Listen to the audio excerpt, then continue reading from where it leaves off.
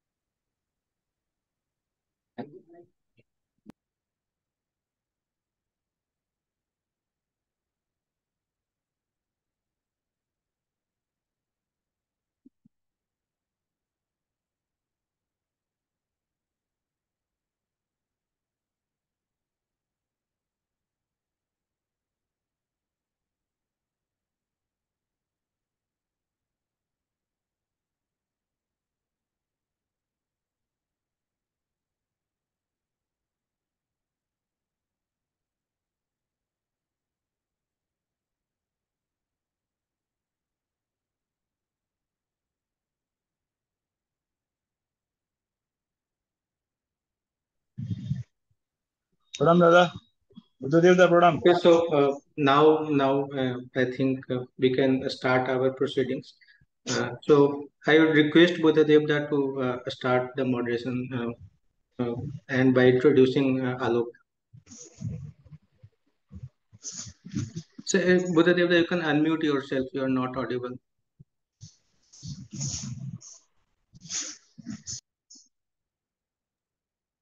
You're yes.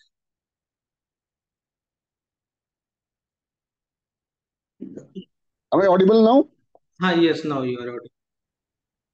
So can I start? Should I start? Yes, please start. Good evening, very good evening to all brothers of Vidyapith, Devghar, and all the alumni of Ramakrishna Mission Culture. Today, that is 15th of October 2023, is an unique day, a red letter day of my life. Today, I have been propelled by the ISRO scientists, alias Vidyapith Praktani, towards sun, that is Aloke Gopal Ghoshal. But I am feeling like Aditya L1 because I know I cannot go near sun.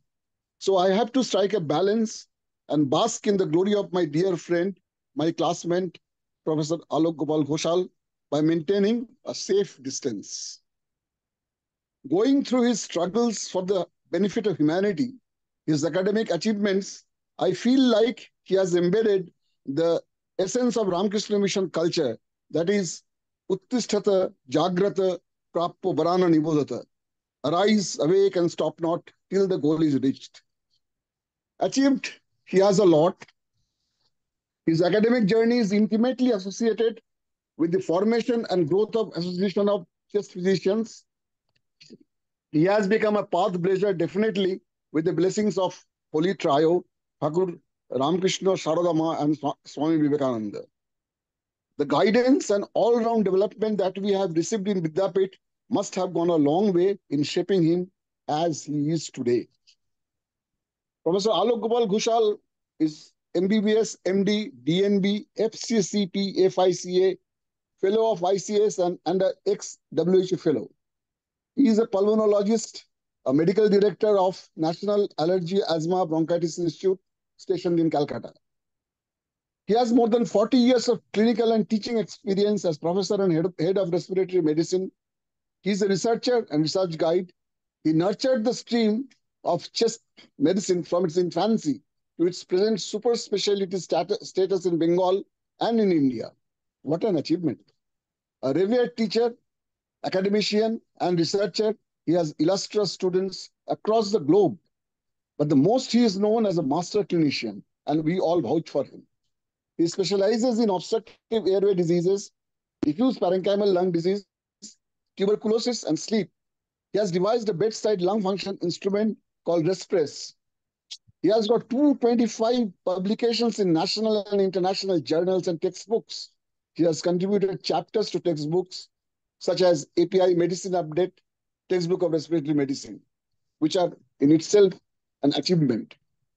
He has received Lifetime Achievement Award from IAA Con 2016, NAPCON 2016, Indian Chess Society. He has received Economic Times Inspiring Pulmonologist of India Award in 2019. He's the founder secretary of Association of Chest Physicians West Bengal. Just imagine, a founder editor of Bulletin of Chest Physicians West Bengal. He's a Chest 2000 nominee of Governors Community Service Awards. He has been the organizing secretary, National Conference on Pulmonology in 2005. He has chaired scientific session in NAPCON 2015, and he was organizing secretary as chairperson in NAPCON 2017. He has delivered ICS Silver Jubilee Oration in NAPCON 2007 and Dr. S.N. Tripathi Honor Lecture Oration in NAPCON 2014. Dear Alok, you must have delivered lectures in various national and international platforms, a glimpse of which I have just enumerated. But today evening is a platform where you are a friend, philosopher, and guide to us, where we, the Praktanis, are eagerly waiting for your guidance as a Praktani brother, as an educationist, and last but not the least, as a pulmonologist. Now, please take my bow and take the stage as well. Thank you. So, thank you. Am I audible, Sattam? Yes, you are audible. So basically, Buddha has said a lot of things about me.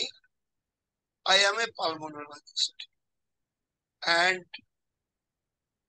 I can share my experiences over the years. This is Adda, as I have been promised that this is an Adda. So I will share some stories with you, and no extra information or anything like that. Let's start with the story. I'll try to be the third person. I just see now a doctor in his just attained 50 years of age. He was trying to have his lunch in Calcutta suburb. Sunday was his favorite day because on a grueling workload, 24/7 for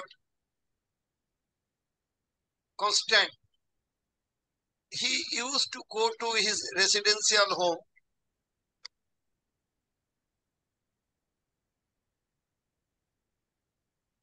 on Sunday morning.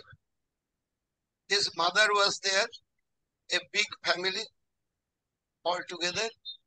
Father has expired few years back. As he was going to take his favorite lunch, mother used to prepare for him special dishes of aloo posto, begun bhaja, and khasir mangsho. There was a shout outside. I just give him a name, Tirtho. Let us have a name of Tirtho. So Tirtho peeped from the third floor balcony and tried to get inside, but he was caught. An elderly gentleman with a dark complexion was shouting, "Where is this fellow, Tirtho?" And his next brother quipped, "It is the Kol uncle. Poila kaku esche." Kol uncle. Nothing doing. Tirtho had to leave his lunch and get down. The gentleman was shouting at his top, and Tirtho recognized, well, this gentleman came to me in the morning also. What happened? In the morning when Tirtho just went to his residential home in the suburb and having a cup of tea. This elderly gentleman again had come that time and was shouting again in a very unpleasant voice, "Who is Tirtha?" Tirtha meekly said, "Yes, me Tirtha. Have you passed MBBS?" Tirtha just answered, "Yes." "Okay, just go to my residence. See my daughter. It's nothing, I know. It is just a low-grade fever. But again, her mother wants that a doctor should see him. So see her. Just go and see her." "Okay." I said, "But I don't know where is your residence." He was very grudgingly astonished. "Me? I am the biggest," he was the biggest coal distributor in the whole area. But again, in spotless dhoti and Punjabi, white dhoti and Punjabi. "I am the biggest coal distributor here. Everybody knows my residence. Go to Siptala and ask anybody. Hello, are you accompanying me?" "No, I am busy. I am going on business deal. You just go and see her." "Okay." And then he added, "I am your late father's friend. Can't do anything, late father's friend." So I went there, a small house, not very well kept. I entered and introduced, it's not again, Tirtha, introduced that this is Dr. Tirtha and has been asked by Mr. that to see the daughter. Very uninviting attitude, and there was something missing. And from here the story starts. All my knowledge of medicine hinges on this. Something missing. It's a detective story every time. So what did Tirtha do? Well, who is ill? It was about a 17 or 18 years girl, so emaciated that she was looking like, say, 13, bedridden almost. So Tirtha asked her, "Okay, what is your complaint?" Now again, the story starts. What I mean, this is a delicate thing for every doctor to know the story. And I'll come to this in detail later, how the story unfolds. But here what happened, before the girl answered, the mother answered, she is having just some low-grade fever for 2 days. Okay, how long? It was ultimately revealed that she is having low-grade fever for 3 months. And every time the girl wanted to answer, the mother intervened. And the mother was giving the answers very rudely. Something missing, something missing. Then Tirtha suddenly asked the girl, "How many siblings are you?" The girl said 3. The mother interrupted rudely, 2. What is this? "My elder daughter is married to a very wealthy real estate agent in Kolkata, and she is my youngest daughter." But why did the girl say 3? Then Tirtha came to know there was one recent death in the family. One of the sisters in the middle had died 6 months back due to unknown disease, unknown circumstances. Just Tirtha asked, what was the diagnosis of that girl who demised? The lady was furious. She said, "You see, this is the lunchtime for us."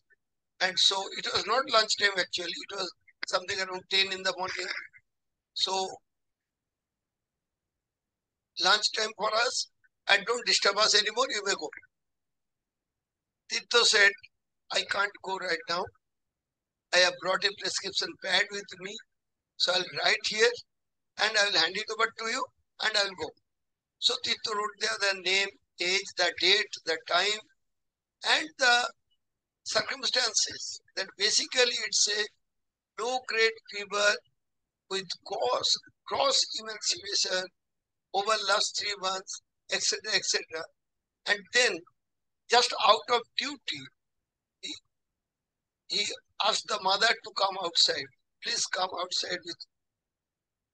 And then Tirtha said, "You see, I suspect very serious, something very serious." this girl is probably suffering from tuberculosis. And we don't know the cause of death of the elder sister either. So please have some investigation done. You have not done anything within the last 3 months. Nothing done. Again, he was not treated very pleasantly. Tito get out and went to his home. Now, during lunchtime, that elderly gentleman has come back. He was shouting, have you passed MBBS? Tito meekly said, yes. You are saying that there is tuberculosis in my family? Have you not learnt anything? Do you know what a gentleman is? Do you know my family? My ancestral family? You are shouting like anything. How do you dare say tuberculosis in my family? Tito couldn't do anything. Just meekly, because he claimed that he was father's friend. So Tito said, okay, you do whatever you like, but again, Tito tried to intervene. Sir, please try to understand. This is very serious. One of your daughters have died. This may die any time. Please take action. Don't bother. You go out, irresponsible fellow. Yeah.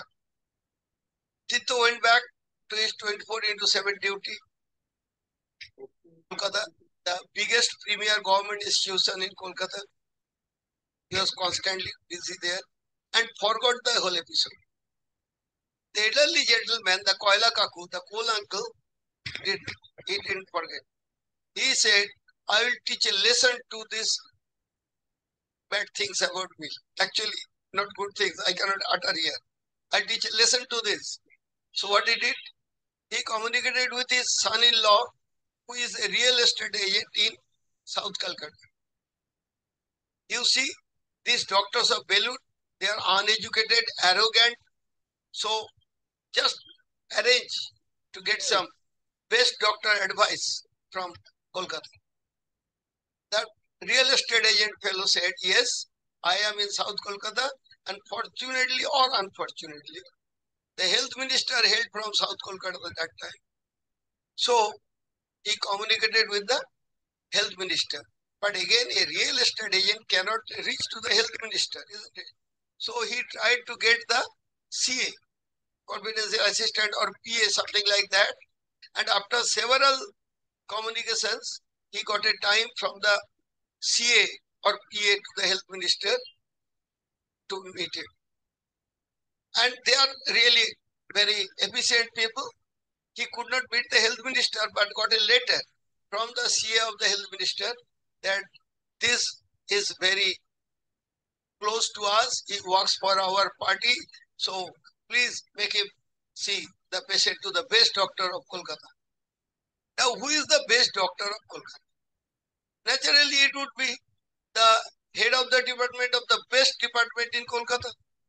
So they selected IPGM, commonly known as SSKM Hospital, Kolkata. But again, such a VIP like head of the department of chest department of SSKM Hospital, by common knowledge, should not be accessible to anybody. So with the letter, he came to the superintendent super of SSKM Hospital. Another round of talks there. Then the super wrote a very benign letter to the head of the department of chest medicine, IPGM and SSKM, that this is a lady who is suffering a lot. Please do something. As you now understand by this time, Tirtho was very busy in his OPD as the head of the department of chest medicine, IPGM and Kolkata. And the moment the person entered in his clinic, he understood the whole thing. And it was a rush, frantic rush, because the girl was almost gasping that time. And there was no investigation done. And now it has to be ours. It is no more third person now. Ours was a protocol that all house staffs, doctors should be ready to carry the stretcher. Not necessarily, you can't wait for the GDA. So immediately, 4 house staffs took the girl in the stretcher, ran to the X-ray department, did X-ray, it was miliary tuberculosis. For those who are not doctors, miliary, the name comes from millet seeds. They are seeds like this. It is disseminated disease, tuberculosis. The girl was on the last gasp of her life. Fortunately enough, we could intervene, admitted, hospitalized, and fortunately got very well. And to complete the story, at the time of discharge, he had brought a very big sweet pack to be distributed to all of us. A little going back. Just last December, I had gone to, actually after 50 years, homecoming, I went to Deoghar, Ramkrishna Vidyapith. I didn't go there in the last 50 years. And probably Raja and others know this. I was not a regular in their alumni meet every year. So this time, I had a talk with the Secretary Maharaj, CCTV installation in Vidyapith campus. And I opted for it. Yes, sir. Please give me the chance. I will sponsor this project. CCTV installation in Vidyapith campus. And then, if you think I was congratulated, it is not true. I was admonished by my friends, Buddha and others, that what you would do if you had a CCTV in the campus at your time. And I fully agree with this. Practically, we were very naughty boys. Very naughty boys.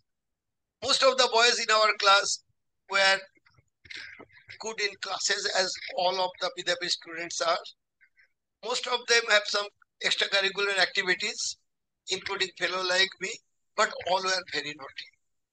And I particularly remember, for channeling us to something constructive, there was our physics teacher, Badalda. I don't remember the name. Buddha, do you remember the name? Badalda? Physics teacher? 100%. He was the best physics teacher that we had. What is the good name? Good name, I don't remember. Good name, I don't remember. Badalda, he was known as Badalda. Okay. But again, what happened?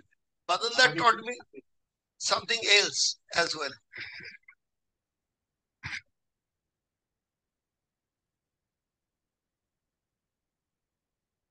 Badalda taught me else as well. Badalda was a pure bohemian in his attitude.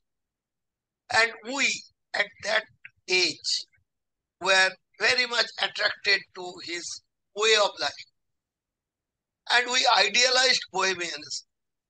So when I completed RKM and came to Kolkata, Archikar Medical College, we have imbibed the total bohemian attitude.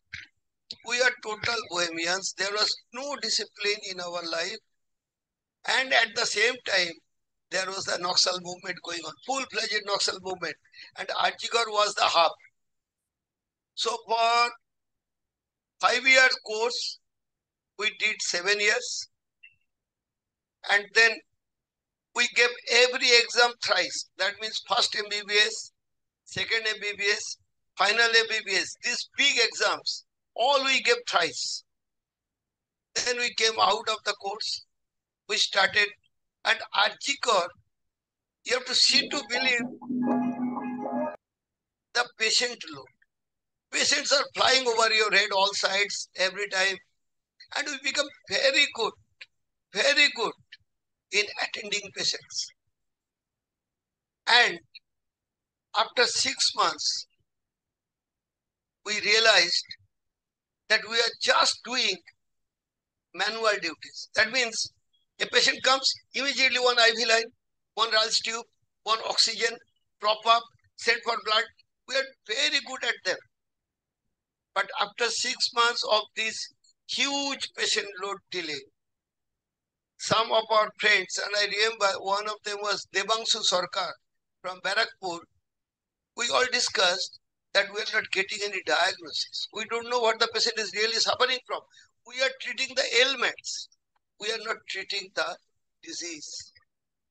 So somebody else told me the way my character was actually total bohemian, probably a bit arrogant. So somebody told me there is only one person who can fix you and bring you to the track. He said, Devabrata said. I decided immediately, I am very impulsive nature. So I decided immediately that I will shift to SSKM Hospital, IPGM here, Institute of Postgraduate Medical Education and Research, where I worked till late to go to Devabrata Sen. And the next chapter of my life starts from here. I came to Devabrata Sen in a July morning. It was raining. And I went inside. Again, lots of patients. A person with broad shoulders. And always, Devabrata Sen never looked like this. He was always looking like this. Always his head high, something like this. Broad shoulder, head high. And we went there and started the next phase. And there we learned every time now the tricks of the trade, that what is the diagnosis? Whenever a patient comes, the ultimate question is, what is your diagnosis? And non-doctors will not believe this. This is not the case in most of the patients. So we started there. From here, say the OPD would have continued from 9 a.m. in the morning to 5 p.m. in the evening. We didn't get any lunch. There was no lunch time for us. So our lunch was after 5 p.m. And many of our colleagues suffered from peptic ulcer that time. But again, sir would not listen to anything like that. At 4 p.m., one of our old acquaintance enters into the OPD. Sir, this boy is suffering from this. And no hesitation. Sir immediately calls the patient. Please sit in. We have no hurry. Mind it, at 5 p.m. in the OPD since 9 a.m. He says, even in night 10 p.m., we are not in a hurry. There is no hurry. Please take your time and please tell us your story. The story starts. Listen to the story. The boy is something 18 to 20 years of age. He was playing football few months back, and probably the football had hit his nose at some time. He was not very aware of that. Probably, this is a retrospect thinking, but probably a football hit on the neck. Since then, he is having nosebleed at times, say weeks or months interval. Okay, few months passed, ENT people have seen, they said nothing serious. Then suddenly for the last few days, he cannot see in his left eye. He cannot see in his left eye. They went to eye surgeon. Eye surgeon referred him to neurologist. And neurologist diagnosed there is a disease known as multiple sclerosis. Buddha knows that. That probably it's a variant of multiple sclerosis. Starting with eye, the patient cannot see in the eye. Retrobulbar neuritis. That is the diagnosis. All together they have come. Sir is sitting here, very relaxed at the time of 5. No lunch, no breakfast, nothing. Whatever you have done before 9. And he turns to me and says, now see Alok, how they have missed the diagnosis. He has the diagnosis. He diagnoses that basically there is a carcinoma inside, nasopharyngeal carcinoma. This football hit is a hind thought. The nose bleeding is the source of that there is something inside, and there is compression of the optic nerve causing this complete loss of vision. All this, just like a detective, he would dissect one after the another and finally get to the diagnosis. So practically, Devabrata Sen changed our way of saying things, and what we learned is all doctors are basically detectives, and every patient is a story. But like any detective, you have two layers. One is don't paint too official. That means any doctor, don't behave too official, sorted, anything smart. Patient will not be open to you. So superficially, you have to go to the level of the patient at the same level so that the patient takes you into confidence. But internally, you are deliberating his every move. Actually, we don't diagnose by investigations. We diagnose by history taking. And history starts when the patient enters here. The patient is entering in the room. Patient does not talk by mouth alone. He talks with his whole body. The patient enters and I am starting to reading. How does he talk? How does he work? How does it get in? And small talks, unnecessary talks. Well, you are from Belur. Have you ever gone to Belur Mott? Okay, is it not very congested there right now? Just engage him in small talks. Take him aside from his complaints.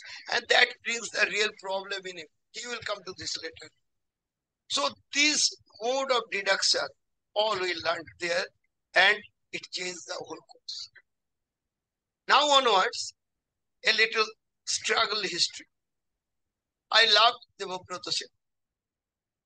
And then it was a folly on my part, according to my colleagues. Because I had options. Medicine, that means internal medicine, and respiratory medicine, that is pulmonology. And then I loved Devabrata, so I loved respiratory medicine. I opted for respiratory medicine. All my colleagues said, are you mad? This are you mad term I have heard several times in my life. Okay, I am mad. Started respiratory medicine. A bit the national scenario that time. When India became independent in 1947, it has the biggest enemy in a disease, that was tuberculosis. And India was practically very unprepared. Like this time, Israel unprepared for this Hamas attack, something like that. So they quickly developed a dedicated specialty to tackle the menace of tuberculosis. And that's why initially the specialty I opted was known as respiratory medicine and tuberculosis. But with the advent of time, tuberculosis was conquered, but the stigma stayed there. Most of the bright boys now, in the last 5 years, are all coming to pulmonary medicine. But most of the bright boys in 1970, 75, 80 did not opt for pulmonary medicine. I did. And when I opted for pulmonary medicine, against the wishes of all my well-wishers, I saw another thing there. The degree, the MD, Doctor of Medicine degree in respiratory medicine, was not recognized by Medical Council of India. Why is it so? Calcutta University had the oldest department of respiratory medicine in Kolkata, but it was not recognized by Medical Council of India, which was much younger in existence. Why? Very astonishing, I share with you. Calcutta University did not apply for. Our predecessors were such that they thought, I am doing the things. I don't look for recognition. I now personally feel that was a folly. They said, we don't look for recognition. You have to get recognition. Otherwise, our students were not getting jobs outside. So I started for recognition of MD degree in tuberculosis and chest disease, Calcutta University. It was a Herculean task. And most of the resistance came from within. Our teachers, our seniors, they all felt that they are good enough, they are busy enough, very busy practice, they are famous enough, and they did not look for recognition. Recognition was needed for future generation, and lot of paraphernalia, official work. Ultimately, there was a check has to be signed to the tune of 50,000 to the Medical Council of India. That time, it may be something very much right now. When I tried for this, it was obstructed by the authorities. Why?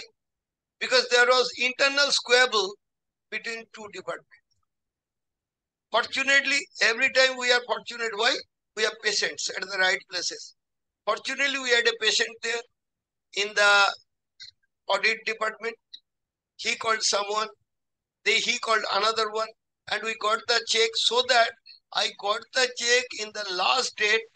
I had to rush to the airport that time, mind it, long back. In my own pocket money, I ran to Delhi. I met there in the last day to the MCI office, putting the check, sir, here is the check. Please arrange for inspection. For inspection, we have to bring one person, we have to go to another state to bring the inspector from there, have him seen the department. And when he saw the department, he was astonished. His own department was not that developed as we were in Kolkata. His department was recognized. We were not, because we didn't try for recognition. Okay.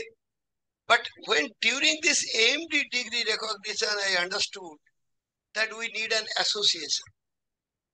So we collected all the respective practitioners, juniors, seniors, and fortunately again, it was not the seniors, the juniors who came all together. And then we started the journey of Association of Chess West Bengal and Indian Chess Society. I am the past president of Indian Chess Society as well. Rolled by. Now, how much time we have? Okay, we have some time left. A little about what I was saying. On the long run,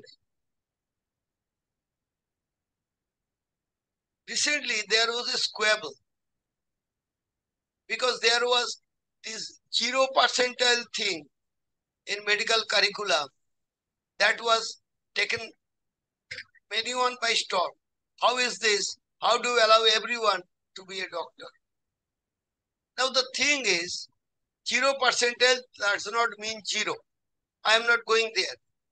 But again, what it takes to be a doctor. Frequently we have learned, because say in my household, we have a very big family. I was targeted to be a doctor because of my mother's wish. That always the doctor is the local celebrity. The local person who has a car, who is revered by everybody, who is invited everywhere, is the local doctor. That was the standard middle class mentality. My mother wanted her son to be a doctor. My father, he was a literary person, and I have some genes from him. He wanted to make me English literature enthusiast. Ultimately, from English literature, I went to medical, and my close friend Gautam Sengupta from medical went to English literature. Things are like that. But again, what it takes to be a doctor. Actually, it is not the IQ. It is not the IQ. Practically,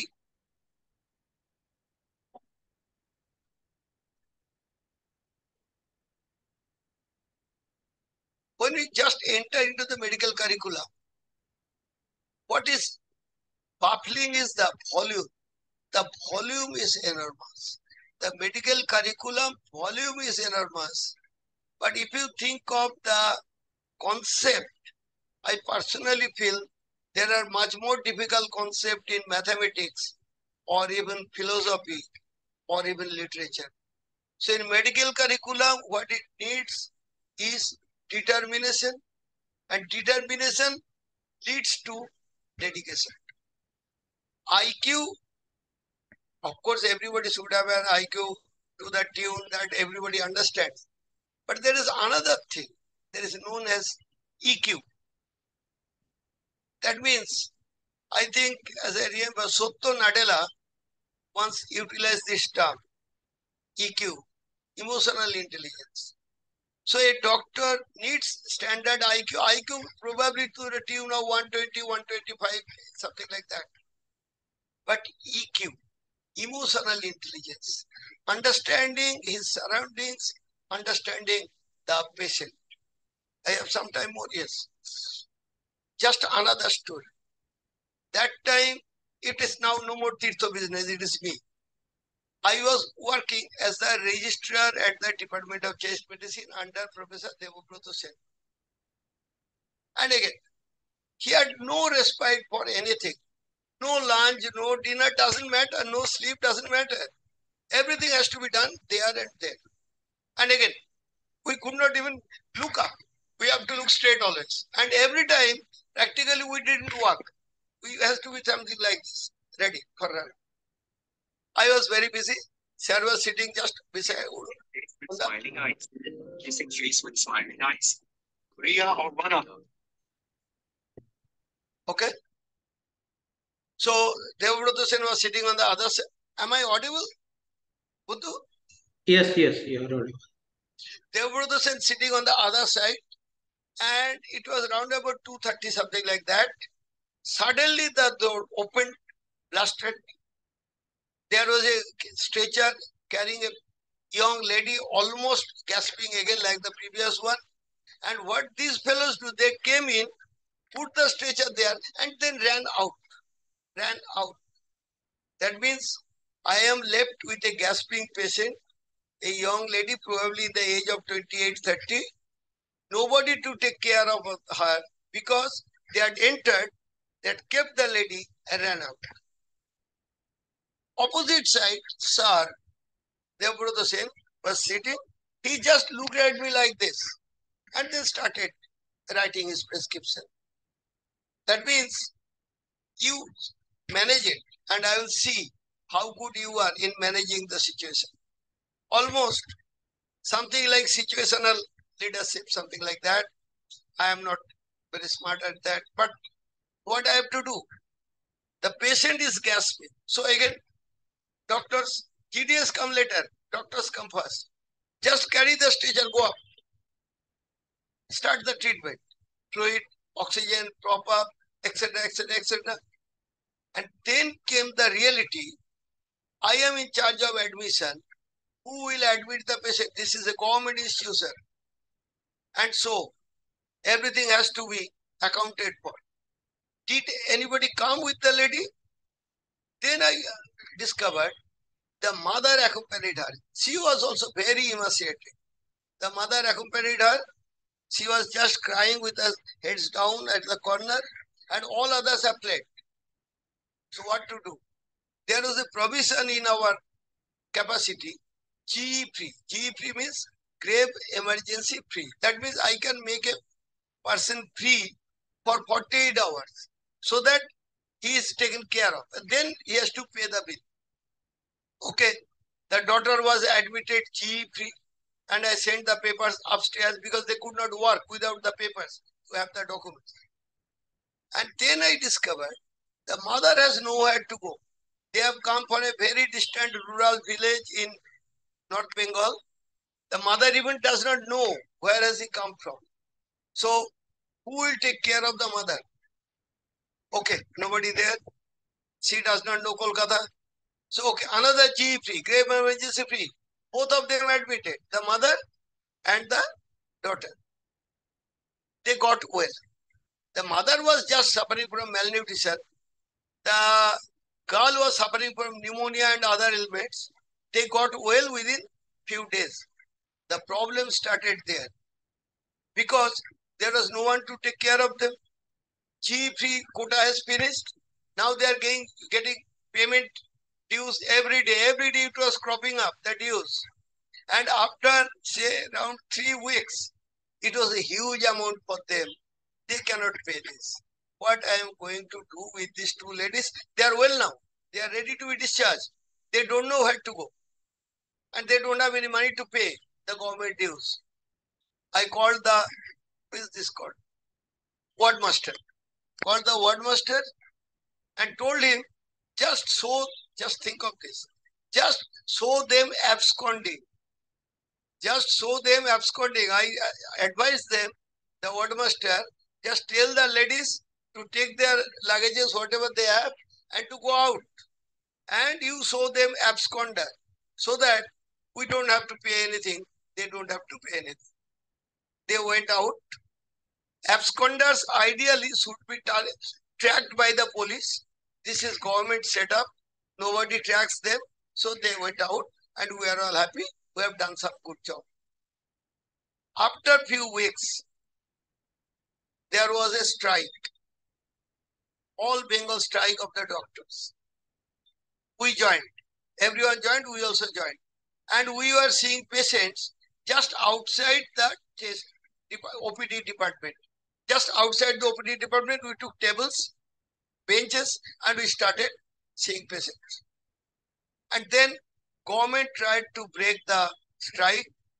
So they used to bring patients who used to tell in front of the media. That time TV was not there, papers were there.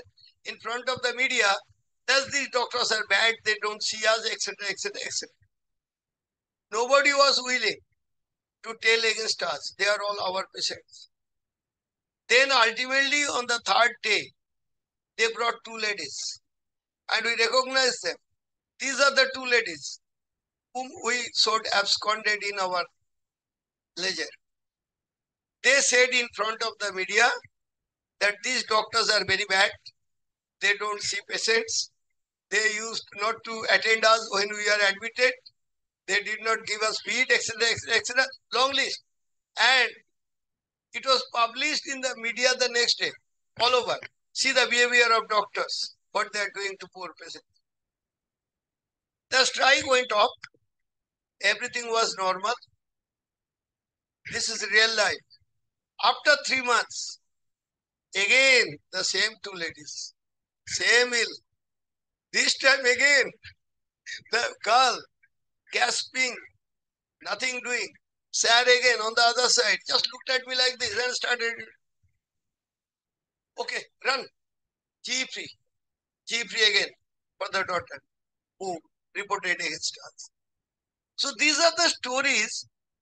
Now, I'll get back to my thing that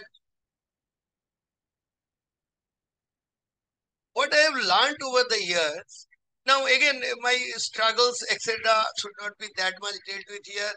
We did the MD degree recognition, we did the association, we did the DM degree recognition, and also the respiratory care unit.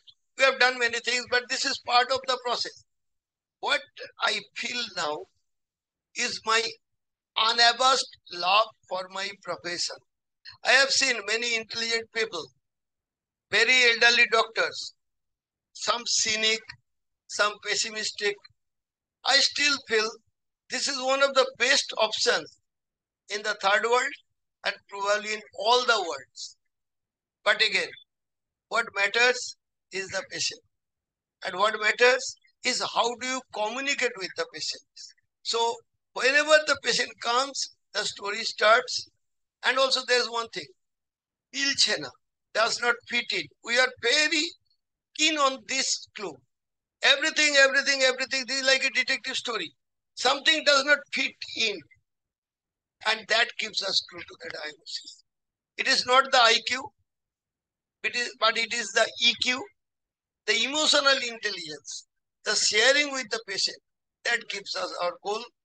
And I wake up every day with expectation of something exciting the next day. Some new story, some new patient, and some new experience.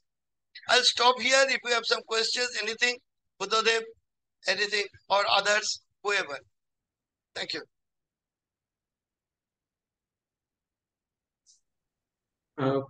Buddhadeb, you can unmute yourself. You are not audible.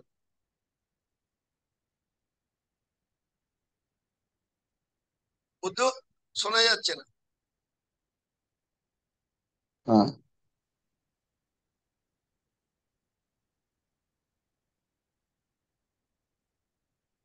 শোনা যাচ্ছে? হ্যাঁ যাচ্ছে, এখন শোনা যাচ্ছে, বল। See, Alok has very, I mean, I would say very judiciously avoided projecting himself as well as, I mean, his expertise and knowledge in the field of pulmonology. But what he has done is very well known to us. That I said in my introduction of him He's a master clinician. And well, how he became a master clinician, the journey he has definitely explained. Definitely the guidance that he got from his, I mean, I will say godfather, and imbibed his qualities. And uh, he has developed on this is an example in itself, is an example for his students who all revere him. I know personally. uh, he's a good man. I'm proud to be associated with him. I'm proud to announce myself his classmate, his batchmate. And well, we spent lots of years together in Vidyapith. We were dustus, but then probably as because we are dustus, uh, we uh, we did something in our own right, and we are now where we are. So I will thank Alok again for his this sharing of his experiences with us. And I think this dedication and this emotional quotient that he has mentioned is applicable for all professions. We all should be not just bookish. We should be we should be more emotional in our approach. We should be what we have learned in Vidyapith, what we have imbibed in Vidyapith, uh, man of all weathers. Thank you very much, Alok, and the audience. Little. Actually, I did not dwell with these extremely professional things, the research work in pulmonology and other things. For example, Buddha said that I have 225 publications in national and international. That is honestly an understatement. Definitely at least many more. I even don't keep count of them. But ultimately, it is part of the process. Whenever you do anything, there are questions cropping up to you. And that is the source of research. I have innumerable students all over the globe. They are very good researchers, probably better than me. But I have always taught them only one thing. Don't look for questions in the sky. You have daily experiences and questions cropping up, and do research on them. And we have many laurels all over throughout our career. But what really matters is whether we can continue this to our future new generations. And I am happy to say we are doing that very successfully. Aloke, I have two questions. So first of all, so this research in medicine. So what I see is that there is some research that happens in large hospitals in India, but say somebody who practices in a small town, most of the time doctors don't have time or maybe the motivation to do research in medicine. So that is one thing that I think India needs to work on. So given that you have had time and motivation to do so. So, how do the young doctors coming out of college actually develop that motivation and habit to actually continue their research beyond college during their practice years? Let me, And let me answer this first. It is the motivation that matters. Time comes automatically. When you love anything, you don't feel short of time to do that. It's an excuse. What matters is motivation. And also, there is no scope of negative thinking. I just right now said, take research questions from your own surroundings. For example, you are working in very rural some India. Just stand there. What is the principal element suffering they are? And also, this is to explain that even if you look for data, you will see very paltry data, particularly from India. Why don't you gather this data? Research does not mean it has to be rocket science. Gathering preliminary data, answering basic questions that crop up in our life.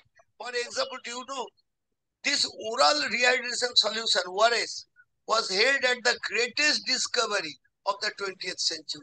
Just keep sugar and salt and water together, and this will take care of prevent thousands of deaths. So simple, so elegant. So probably what hampers research is lack of mindset. What's needs is motivation, not time, not even money. And those who are very busy, why should they go for research? That you can ask for. Why should they go for research when they are very busy? I will tell you, who are very busy in seeing patients, they don't gather new knowledge. They will have frustration in long run. When you have research question opening up to you every day, you live for the next day to go for the next question to answer. So please, everybody who is listening to this, imbibe in research. Even if you are not taking research as a primary career, research can be taken as a primary career even in medicine without practice. But again, all medical practitioners should have some research questions in their mind and should be ready to answer them in his lifetime. Thank you for that. And one more question. So, in one of the stories that you told today, that what happens that people at times ignore the initial symptoms and they try to go for symptomatic relief there rather than into the actual diagnosis of the disease. So, my experience is that, especially in smaller towns, what happens is doctors are also a bit uh, uh, doctors also try to avoid going for too many tests that would actually give them the actual diagnosis, because then patients would hop on from one doctor to another, saying that so for those doctors that are working in such a environment where maybe patients are economically constrained to actually go for a lot of tests, how do you in a government setup, actually the tests are maybe not so costly, so you can actually get all the tests done. But how do you convince a poor patient to actually uh, go for so many tests and that leads you to the actual diagnosis? Actually, I will be a bit transparent here. There is a general feeling among the public that doctors write unnecessary tests. This is usually not true. Every doctor wants a diagnosis. Someone will be more capable with his instinct, with his IQ, with his training to diagnose it from the symptoms itself. Some doctors will need further investigations. But investigations are also scientific approach.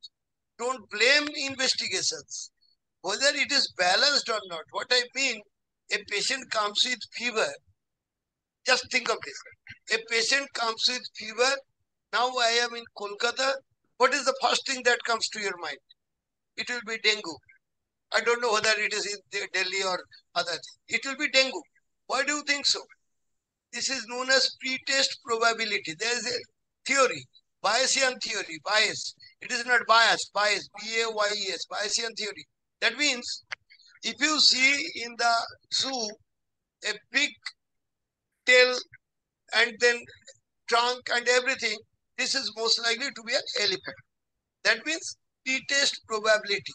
Anybody having fever during the COVID epidemic was most likely suffering from COVID. So this is known as pretest probability. All the investigations are done according to pretest probability. I'll tell you one story. There was a round side shadow in the lung. The patient was residing in New York. And the doctor there said, immediately go for surgery. This is malignancy, cancer. The patient came back to Kolkata, showed me. I said, no, this does not look like malignancy, probably tuberculosis. Have a external biopsy done. We can do this very easily with it. And he was diagnosed to be tuberculosis.